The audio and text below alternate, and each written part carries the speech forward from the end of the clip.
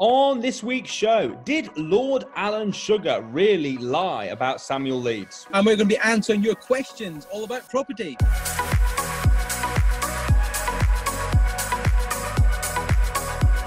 Welcome to the Property Investors Podcast. We are here every Friday at 12 p.m. Make sure you subscribe so you never miss an upload. You can catch us on Apple Podcasts, Spotify and YouTube. Enjoy this week's show and don't forget to share with all of your friends. Hi, I'm Russell Leeds. I'm Alasdair Cunningham. And welcome to the Property Investors Podcast. How are you doing, my friend? I'm really good. How about yourself? Yes, I'm very well, very well. Apologies, as you can see, I'm in my vehicle. I'm in my car again. No, lockdown's not on. He's just like, I'm just viewing houses, man. I'm just like every day. He's just viewing houses. Every time I ring him, how are you doing? I'm viewing houses. I think I'm just getting out there, mate. Just getting out there. It's interesting because I was just speaking to an estate agent and he was telling me that the markets are really starting to move at the minute. They're getting a lot of interest. Like, for instance, they put a property on the market on Monday. They had 8 viewings on Tuesday. They had an offer by the end of Tuesday, offer accepted. And they're selling. Houses are selling. So that's good. Good time. You just want to drive your Porsche, don't you? That's what you want to do. It's actually really uncomfortable at the minute because it's very hot because I've got to have the engine off so you guys can hear me. So I might have to turn the engine on in a minute. But no. You suffer and sweat. You should have been at home when we were due to make the call. I rang him every week, every Friday now. No, not every Friday, but the last 3 Fridays. I've been like, dude, podcast time. He's like, oh no. Well, that's technically what. Guys, if it wasn't for me, this podcast wouldn't be happening. It would just be weeks. I know. So, just anyway, what have you been up to? You're looking a bit slimmer. Dude, I am. I've lost 18 pounds now. Oh, wow. So it's quite, cool. Doing quite well. I went for a run this morning. Man. Went for a nice 5.5K.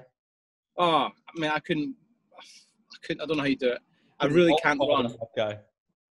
I hate running. I really cannot run. So I did 4.5K on Monday, 5.5K today. I did 6K last week. So I was sticking around about that, but do you know what? It's easy because I've been doing all this HIIT training, and it's like, at least when I'm running, at least I'm not doing 20 chest to floor burpees and then a 10-second break and then doing it again and then a 10-second break. And running is just, it feels so easy now, which is does it? Yeah. Yeah. I just struggle with running, so no, I don't want to come with you for a run. I knew you were about to say that. I said you were about to say, do you want to come with me? No, I don't. Oh, fair enough. Right, okay, so do you know what's really interesting about this story? We're talking about Lord Sugar and has he lied about Samuel? What's really interesting about this story is I wasn't there as in there on the day, but I remember the lead up to it. Obviously, I remember Samuel talking about it. I remember him going on it. I remember him coming back and talking about it. So seeing the stuff going round, but about Samuel in general, I'm really glad that he's decided to start responding to some of this stuff, because there's a lot. I mean, it's easy to take the moral high ground, isn't it? And just to think, yeah, let them think what they want. But, that's the sort of traditional advice, isn't it? Say nothing. But sometimes you have got to put the facts straight. So I'm looking forward to the videos. I thought the Joe Lycett one was I agree. But let's just quickly set the context then with the Lord Sugar one. So Samuel, there's even a bit more to it than we can sort of go into. So Samuel went to this... how should we tell this? Do we go through the facts, or do we leave it a bit in suspense and then reveal the facts later? Let's leave the suspense. So story comes out. The guy called Raf, I think his name was, a guy called Raf put out this video saying that Samuel lied about being mentored or having business advice from Lord Sugar. Yeah.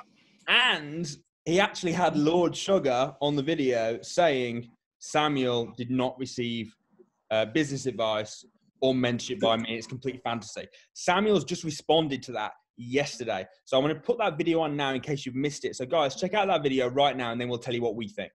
I don't know Samuel Leeds. Hey, what's up? My name's Samuel Leeds. I'm a property investor, and in this video, I'm going to be addressing some of the controversy that's been picked up around the newspapers and TV between myself and Lord Sugar. So, here's the big question. Is it true that I pretended to have met with Lord Sugar and received business advice or a mentoring session with him, Or was it in fact a complete big lie? And really, did I just get a cheeky photograph with him following a brief meet and greet, which is what he says. So let me first just give a little bit of background to this. I have always been an admirer of Lord Sugar. I love The Apprentice show. I also, the fact that he's got such a massive property portfolio and he's a TV star. I mean, who wouldn't want to sit with Lord Sugar and pick his brain for an hour or so and have some business advice? I certainly did, so much so that I paid £4,800 for just 1 hour of his time, where myself, Lord Sugar, and 4 other businesses sat around a round table and we all discussed business with Lord Sugar. He answered business questions, gave business advice to each person around the room, which lasted for just over 1 hour. It was a great session. I took a picture with him, I posted it, I said, great to have a mentoring session with Lord Sugar. In fact, other people around the table did the same thing because we were, number one, I wanted to honor Lord Sugar, because if I've received help from somebody, whether that be a mentor, whether that be a friend, I'm always going to talk well of them. I'm always going to say that they've helped me, in the same way that hopefully if you've received help from me and if you've liked my videos, maybe you see me as a mentor, then I would love hearing you tell that, and I'd love to be part of your story. There was a guy sat next to me called Sam, and Sam made the newspapers and it said this person had received business advice from Lord Sugar. The same business session, the same mentoring session, whatever you want to call it, that I had had with Lord Sugar. However, dun dun dun, Lord Sugar made a video about me saying that he didn't know who I was and he had never given me business advice, and that it was not true, it was a complete fantasy. I don't know Samuel Leeds. I met him briefly at a conference a few years ago. Any claims that I have given him business advice and mentored him are pure fantasy and completely untrue. This was picked up by Channel 4 TV. This went in the Sun newspaper, and to be quite honest, I was a little bit surprised to see it, because I had received business advice from Lord Sugar. I've got the payment slips, £4,800 proving this. I've got the email thread proving that I booked a business roundtable session with Lord Sugar through Seriously Fun Business. Charlotte now emailed me saying, when it's not going to be too structured, we need to allow time for people to ask questions relevant to their business. It was a business advice session. So I then gave this back to the Sun newspaper. The Sun added and changed their story a little bit. Thank you, Sun newspaper. Channel 4 recently talked about it. Everyone's been going crazy about it. And since putting the evidence out there by the Sun newspaper, people are now accusing me of, well, it wasn't mentoring though. Listen. I'm sorry if I gave anybody the wrong idea and acted like me and Lord Sugar were like best buddies, but that's never what I said. What I said is that I'd paid for mentoring from Lord Sugar. We had a session and a business advice session together. But why is it that me and another person, we had the same business advice session? The other person, called Sam, made the newspapers, and it was headlined that he had business advice from Lord Sugar. But me, who'd had the same business advice, was in the newspapers saying that I hadn't had business advice and that I'm a liar. By the way, Lord Sugar, if it never happened, maybe you could just refund me the £4,800 and I'll give that to charity, if it was just a meet and greet. But anyway, I don't know about you, but I think there's probably a little bit of an agenda going on where the media are trying to make me look bad and trying to discredit me, but it doesn't matter. Everything that Lord Sugar taught me in our business advice session that I paid £4,800 for, everything that he taught me, I have put together into a training manual. And it's really good because he taught me a lot. And I paid £4,800 for it, which I was happy with. I would like to offer you the same opportunity where you can pay £4,800 and I'll pass on all the information that he gave me, which helped me become a multi-millionaire. Now, for you right now, I'm going to do a very, very special offer because you're watching this and maybe you've seen this because you saw the Lord Sugar stuff. Maybe Lord Sugar brought you here. But if you're watching this because you saw the Lord Sugar stuff, you can actually, there's a discount code, there's a coupon code. If you put sugar in the discount code, you'll get it for free, okay? So below in the description, in the link, there's a little link, you can click on it, that it will say £4,800, but that will drop to zero when you put sugar in the coupon code, and you can get all the same advice that he gave me for free. Okay, so that was I think it kind of pretty conclusively answers any of the critics or the speculation.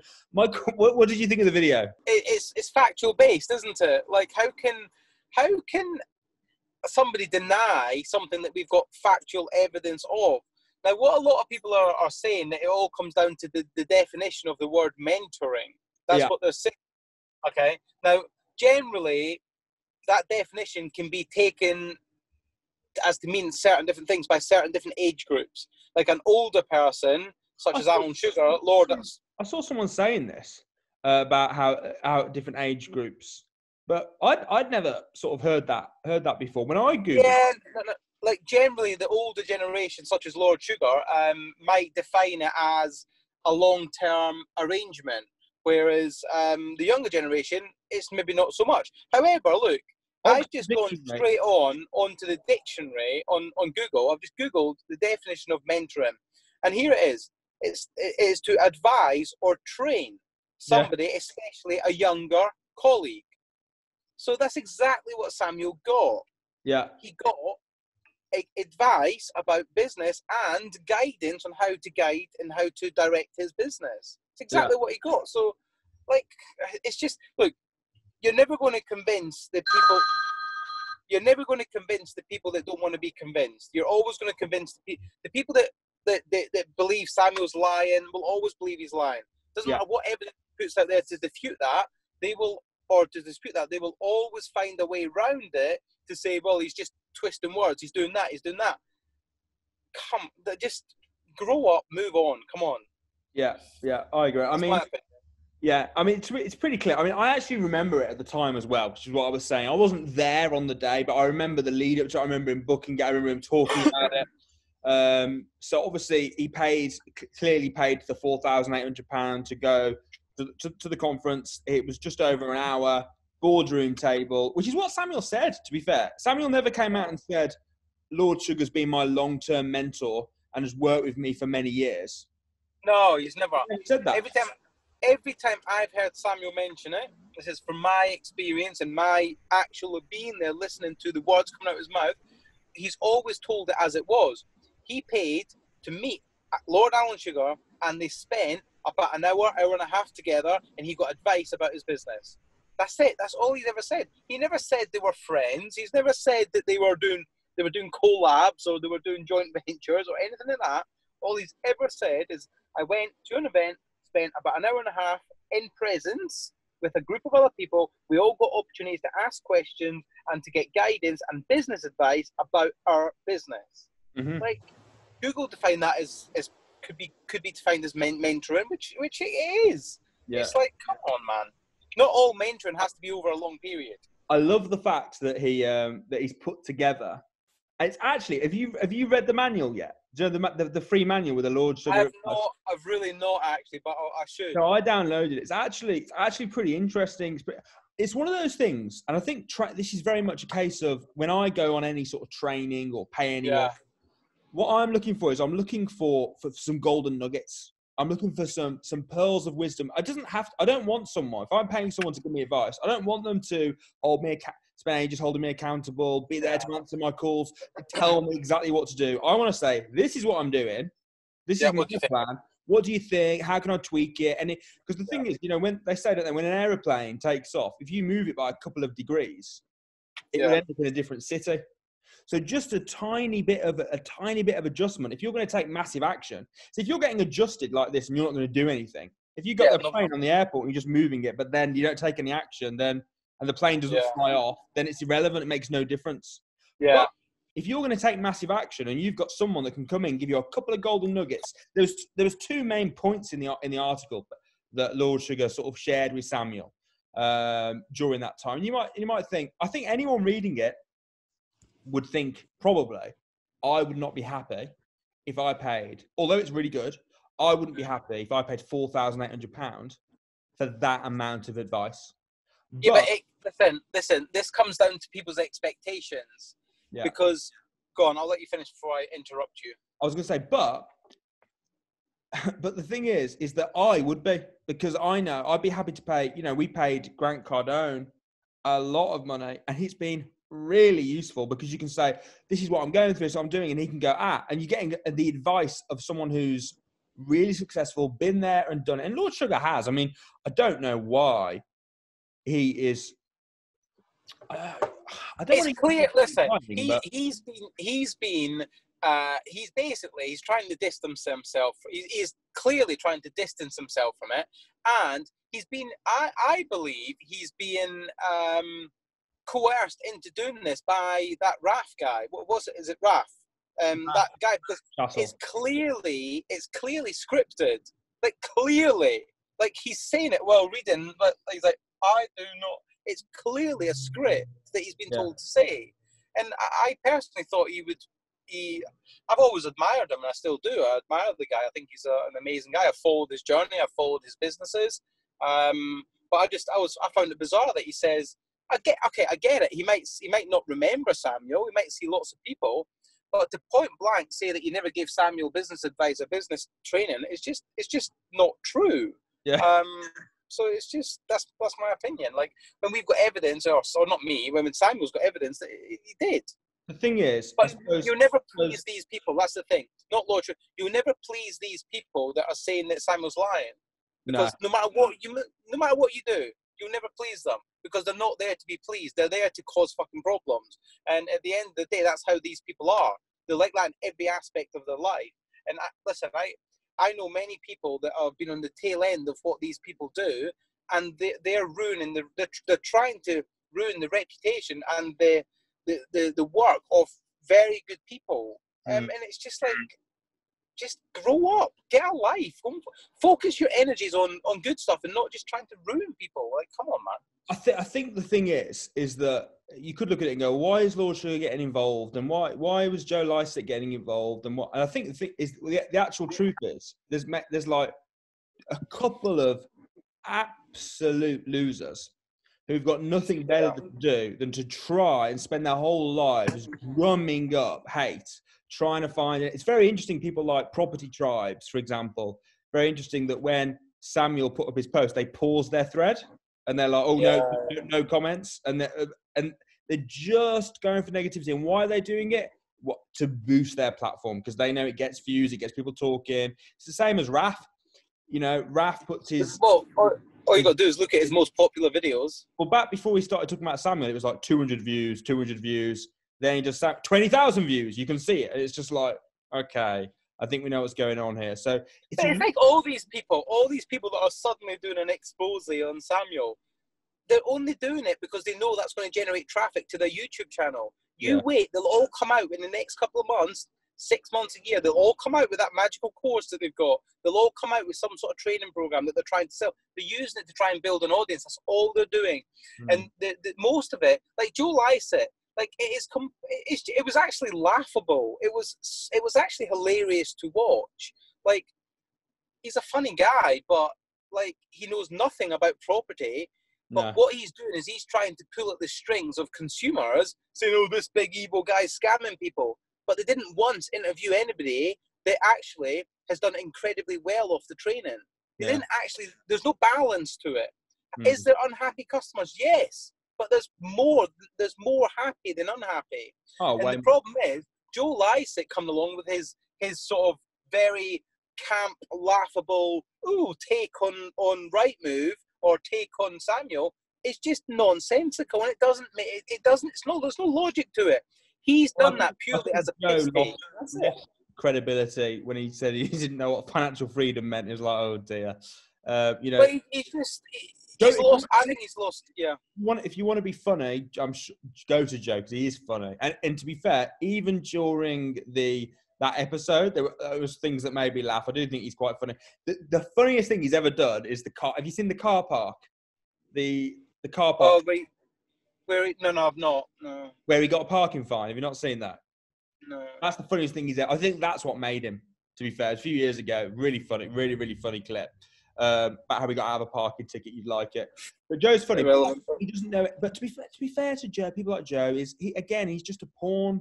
He's just getting. The thing is, he is a pawn. You're bang on right, because he's been contacted by these losers. We know who they are. Complete and utter broke losers who will never do anything in their life. And what's happened is he's been contacted by them, and they've just gone with this story. And all they've done is they've got all of their evidence from this particular group, okay? And they've pulled a couple of one-star Trustpilot reviews off, and they've just screenshotted them. Fine. But what company is successful and helping hundreds and hundreds, if not like thousands and thousands of people, haven't got a bad review? And we proved, or Samuel proved in the video, that most people are doing fake reviews. They're doing reviews of a review. There's even one guy, Darren Summers, right? He done a fake review. He then went onto a group and said, "Oh, it's funny, I've just left this review, but I've never even been or even met the guy." And then afterwards, in the comments of Samuel's YouTube video, he done a comment saying, "Yeah, hold my hands up, that was me." It's like, come on, how dumb are you? That's happened once. That's been happening for months. Let's bring his score down. Everyone, come on, team. We can go. It's like, come on, guys. Come on. How loser can you be? Well, that you don't see any successful people trying to bring like successful people don't try and spending their time trying to bring others down. I know it's of course like the only people that ever spend this sort of time doing this sort of stuff are people that have got nothing in their life. They've clearly got nothing in their life. Like, come on, man, sort your own life out. Worry about your life and not trying to just. So let's have a look at.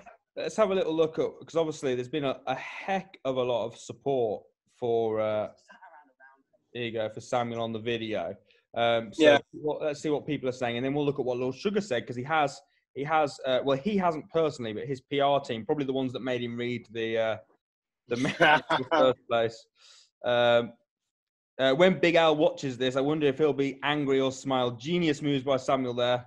He couldn't spend 4,000 to bring on marketing he's got for free here. Schoolboy error from Alan. Touche, Samuel. Keep doing what you're doing. Let the haters hate. Watched every one of your videos over the years. Got into property. Now my portfolio is 7 figures and growing. Also watched all of Alan's shows too. So credit where credit's due. It's kind of what we're saying. Obviously, you know, we like Alan's show. Of course we do.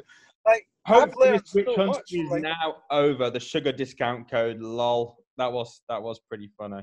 That is pretty. Yeah. I wasn't expecting this at the end. Straight savage. Well, look, funny. I think it's perfect marketing. Lol. I thought I was going to have something bad to say, but this is literally gold. Haha.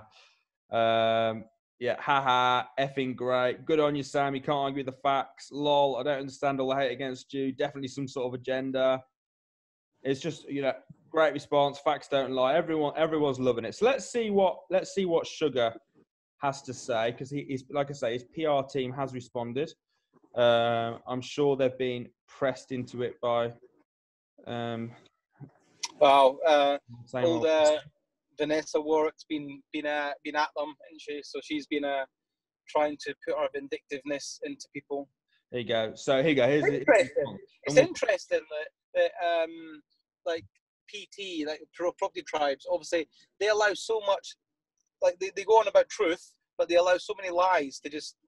Oh, they're the biggest hypocrites I've ever seen. Yeah. Lord Sugar stands by his comments and would encourage consumers to do their own research online in order to form their own opinion. Well, when he says research online, what does that? He stands by his comments. What more research can you do online? He stands by his comment. I don't understand how he can say that. Do you? Stands by his comments. I did not give Samuel Leeds business advice. It's clearly proven that's not true. Mind you, What can he say? Can he literally come out and say, "Oh yeah, I forgot"? It's not his style, is it? It's not his style. Yeah, but look, I'm sure this is that Samuel Leeds has been deliberately misleading consumers in order to build his credibility and sell courses. What would you say to that? Doesn't matter what I want to say to it. It really doesn't matter, does it? Because people will believe what they want to believe, which I don't necessarily believe that. Samuel credits people. When Samuel learns off somebody, he credits them, which there's nothing wrong with. And Samuel paid Lord Sugar for advice, which he's used for his own business, which you can see in the book. If you want to download the book, we'll put a link under our video as well. So I think Samuel always credits people that he learns from, and if he learns a specific skill of somebody, he'll credit them for helping him. Like, I've never heard Samuel say, "Oh yeah, me and Lord Sugar were like besties." I've never heard that. It's just, come on. Yeah.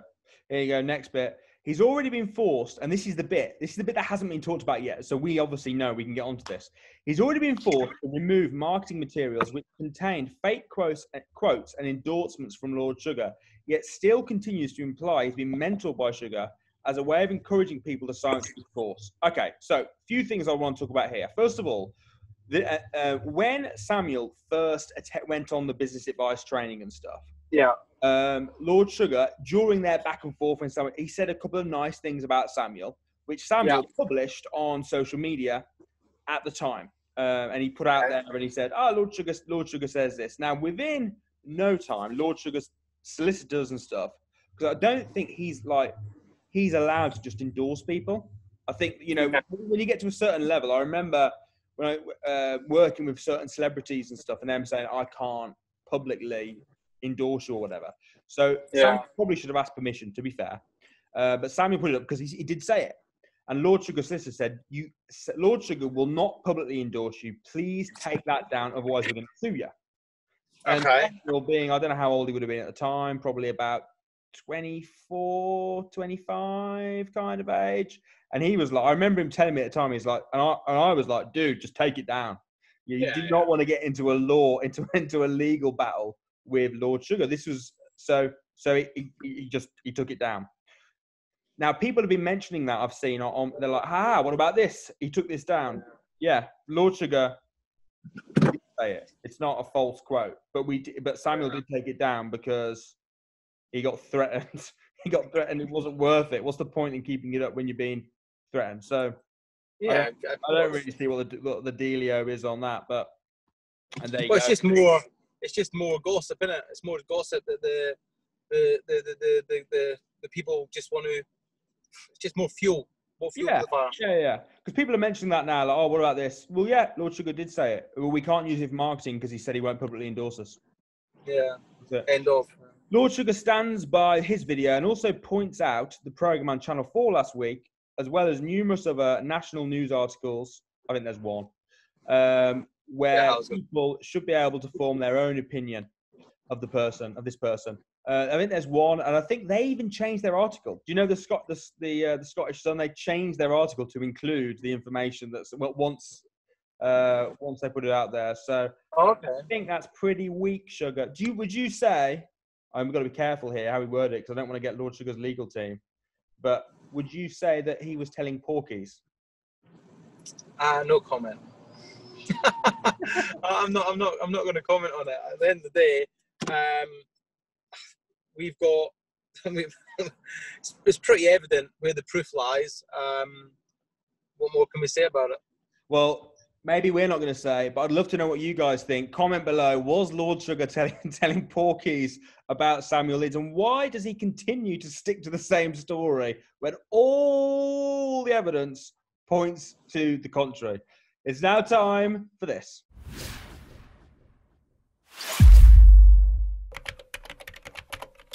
Okay, so it's question and answer time. You ask questions, and we do our very best to answer them. So what questions have we got today, Ali boy? All right. Okay. So earlier on, I done a Facebook Live, put it on Property Investors with Samuel Leeds Group, and I have several questions. So bearing in mind, next time we do filming, that's where I'll be doing it, and you have to put your questions in there. So I have a question here from Sid Nahal. Okay, love your show and the banter you guys have. Thank you, brother. Just wanted to know, if you didn't run your own training company, which other UK training would you attend and why? Keep up the great content, guys. Keep up the great content you guys produce. So if we didn't do our own training, what other training program would we attend? Ooh, if I didn't do, well, I actually do attend training. So, I mean, I can. So I do as well. So the last training that I did was with Grant Cardone. So I definitely would attend his training. Probably not if I was for UK property investing, I wouldn't. But for business advice and sales advice and just investing in general, I'd say I'd have to go for Grant on that. Grant Cardone. I actually believe the best training course I've done that's not property related would have been MMI, Millionaire Mind Intensive, but then also the Train the Trainer and Making the Stage programs, which were basically speaking training programs. And I went out to India. I went out to Germany for Train the Trainer, and then I went out to India for Making the Stage. And they were like, massive eye openers, completely life changing training programs. But they're not business, they're not property related. They're more personal development and speaker training. So yeah, that's what I would do. Okay, next, and this is from Matt Herford. Hey guys, is bridging finance only used for the value of the property, or can they also be used for development refurb costs as well? Okay, so you can actually use bridging for bridging's used to purchase, and then you have development finance for the refurb at the end of it. Now it's very subjective to the GDV, the done up value of the property, whether or not you'll get approved for development finance as well as the bridging finance. The best thing, speak to a whole of market independent finance broker who can advise you the best options.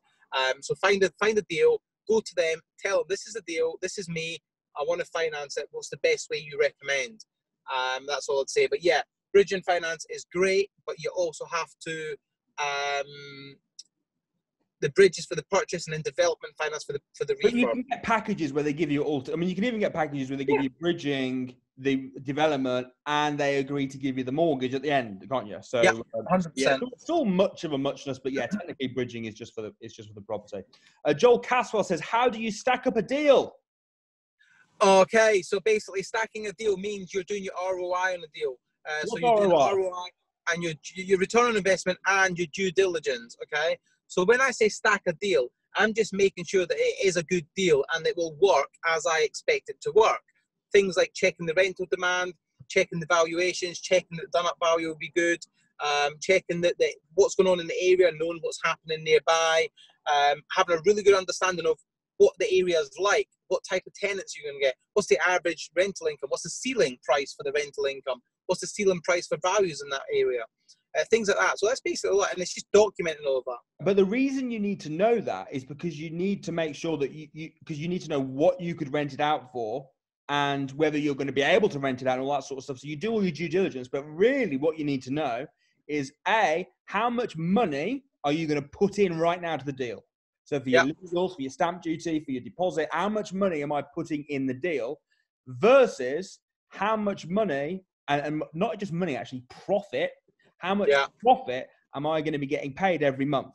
And then you work out how much profit you're going to make over the first year versus how much money you're putting in to work out your ROI. So that's kind of how you stack a deal. But Alasdair is completely correct. You need to know do your due diligence on the area, etc. first, because it might be that you look at it and go, oh, that would rent out for 600 quid. But if you don't do any due diligence and you realise you've rented it in an absolute crap hole that won't rent out for 300 quid, then your figures might be wrong. So hope that answers your question, Joel. And Fabio has got a question for you, Alasdair. This is direct for you, my friend. Okay, go on. You ready for your question? Ready, go. How can I get a job working for your sourcing business? Good question. I've actually, on my YouTube channel, I've just done a video about questions and answers. People ask me lots of questions, and I get this question every single week. Like, seriously, 4 or 5 times a week. The question is, normally, if I come and work for you for free, can you train me? Or how can I get a job working for you? The reality is we don't take anybody on any sort of scholarship, any sort of training program. We have limited... Huh? I think you should. I think you should offer like a real life 12-month deal sourcing training deal, and from your point of view, you get free workers, or even they pay to work for you for the year. From their point of view, maybe 12 months is too long. Maybe they won't want to do it for 12 months. But from their point of view, they get all the knowledge and experience. Like, if I was 17, 18, I would be like begging you to let me do that. Yeah, the problem is we'd have to charge for it because it's like a business. We're teaching them a business, so I would never do it for free. So I just wouldn't. I would charge for it. So we do have, I do have opportunities for people to come alongside, and they can get like a franchised sort of licensed area where we'll sell. Yeah, we've got about 5 people doing it, but we don't want many more. We probably only want 10 maximum. But it's not something that I actively sell or I actively look for. I didn't even know. So obviously, yeah, but it's just people come on board now and again. We work with them for 6 months. We help them sell deals. They bring us deals. We share the profit with them. But obviously they have to invest for that. So anyone that wants to do that, let me know. But it is not a case of I'm coming to do it. I've got the money. I want to do it. It is really not. I have to like you basically, and I have to know that you are actually going to do what you've got to do. That makes sense. That's what you've never offered it me, isn't it? Because you don't. You have to like it. That's me. Bang, ruled out. Yeah, you're right. No, it's just I'm really picky with who I do because I know how hard this business is. The steps are easy, but a lot of people aren't really prepared to take the required action. Like me, I'm filming this at the side of the road because I'm in between viewings. I've had like 6 viewings today. I've got 4 or 5 yesterday, and I've got some more next Monday, Tuesday. And I'm prepared to do lots of viewings, even though, like, I don't really need to, but I still am. So that's how. Awesome, man. All right. Well, thanks, guys, ever so much for watching the show. Don't forget to subscribe, comment below with your thoughts. We look forward to seeing you next week, and share the video, man. Yeah, man. Thanks, guys. See you later.